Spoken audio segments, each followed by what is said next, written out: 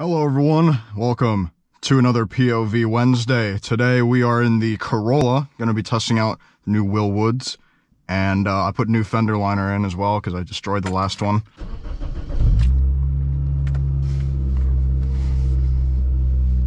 So, I would be lying if I said that this is my first test of the car. This is not. I've driven the car probably 50 miles by now. This is, it's not a new test, but I just want to take it out for a quick spin. Already heard a scrape. That's brilliant. I'm probably going to destroy this fender liner too. Wouldn't be surprised. I also don't really care. I've noticed a bit of clunking in the front. I'm going to probably end up double checking the suspension.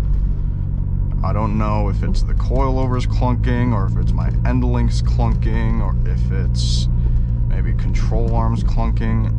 I'm not 100% sure, but everything feels very solid, which makes me feel like it might be the coilovers clunking. It might be, because otherwise I think if anything else were loose, it wouldn't feel like that. Maybe the locking rings loosened up a little bit. I doubt that the coilover itself at the top pillow ball is clunking around, because these are K-Sports, so from what I know anyway, they're pretty high quality, so they shouldn't be clunking around. Anyway, I was thinking about swapping to BC Racing coilovers for this car anyway, so maybe it's fine. Ooh, no scrapes. Very nice.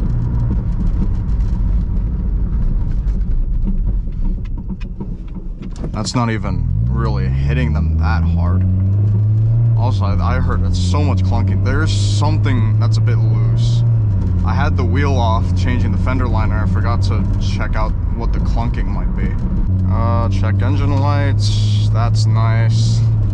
This car hasn't had a check engine light for quite a while, so I don't know what it's gonna be for this time. This car's been doing so well for so long, and today, the day when I'm just testing out the brakes, now it's got a light. Okay, well, I mean, I guess if you listen close enough, you can hear the clunk, or not clunk, the brake squeal. I'll see if I can get any louder than that, but I don't know. We'll have to see.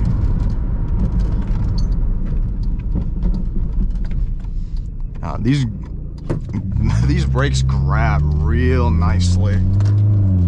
It takes a lot less pressure to fully engage them, or at least engage them strongly. Yeah, that's pretty nice.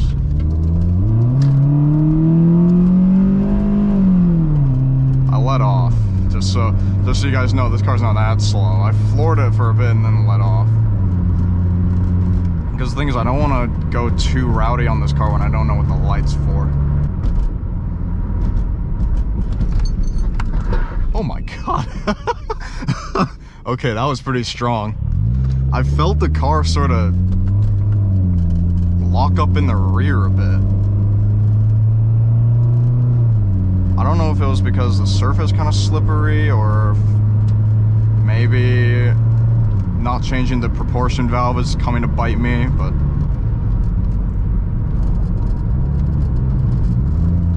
also I really like these turns. I'm not taking them too fast right now because I want to take it easy on the car. Mainly what I wanted to do with this video was just to check out the brakes. I don't want to go super hard on the car. Plus, with it popping a code, I want to just make sure that I'm not about to kill this car. Okay, the brakes start squeaking a little more there. I've gotten it to be real loud one time.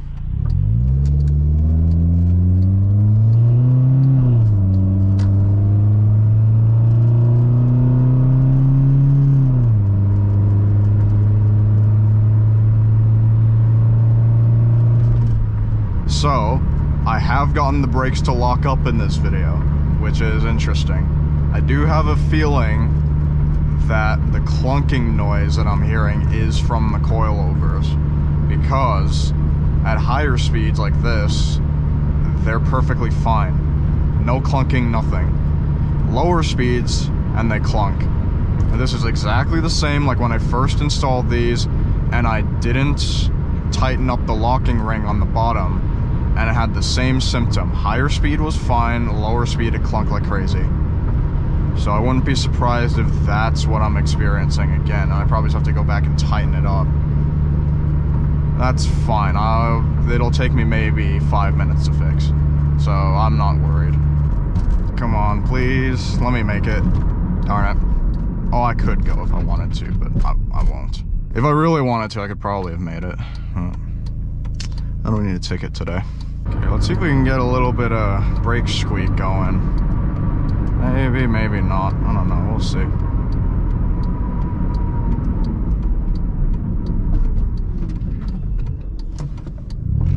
Oh. Not gonna miss that chance. Oh, felt like I hesitated a little bit. Okay, now I get to see what my code is. I'm just gonna grab my code reader from in here.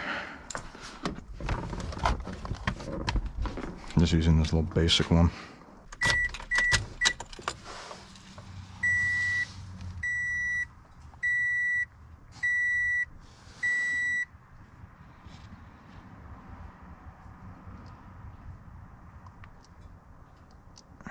Okay, is it a P0171? Knew it. Okay. Not much I can do about that one besides just hope it goes away on its own. This car seems to have more trouble though, so I'll leave that in there.